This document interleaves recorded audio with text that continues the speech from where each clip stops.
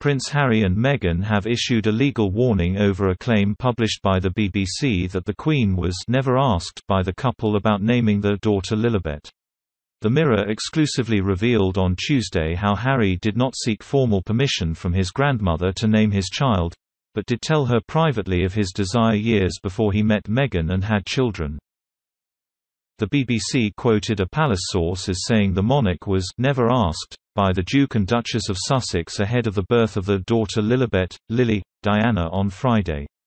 However, within an hour of the national broadcaster publishing the story on its website on Wednesday, a spokesperson for the Sussexes insisted they would not have used the name had the Queen not been supportive. They said the monarch was the first family member the Duke had called. The spokesperson said, "The Duke spoke with his family in advance of the announcement. In fact, his grandmother was the first family member he called. During that conversation, he shared their hope of naming their daughter Lilibet in her honor. Had she not been supportive, they would not have used the name." The Mirror understands the Queen was indeed never asked, formally, but is supportive of the couple's choice of name. As sixth in line to the throne, Harry would not be expected to seek formal permission over his children's names. Prince Charles beamed during a visit to a mini-factory in Oxford on Tuesday as he welcomed the happy news of his fifth grandchild.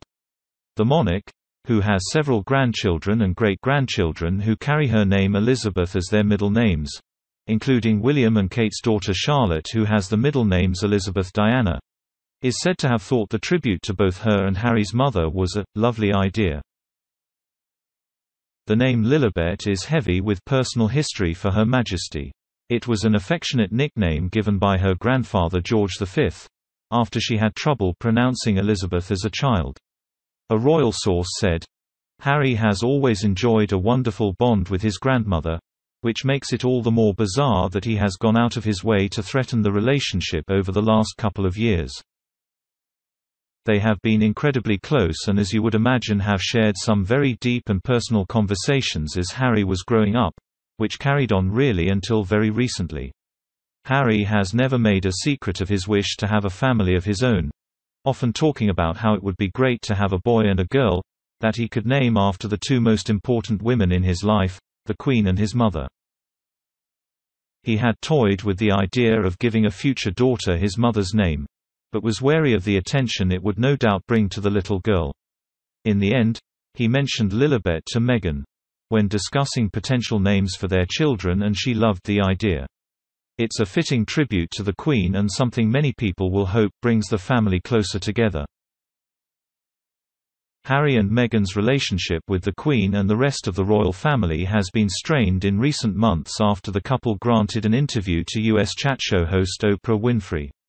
The Sussexes, who now live in an £11 million mansion in Montecito, California, accused an unnamed member of the family of questioning how dark their unborn children would be, as well as abandoning Meghan when she was feeling suicidal when pregnant with Archie.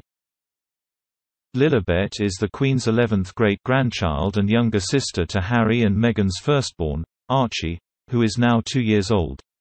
Her middle name, Diana, is a tribute to Prince Harry's late mother.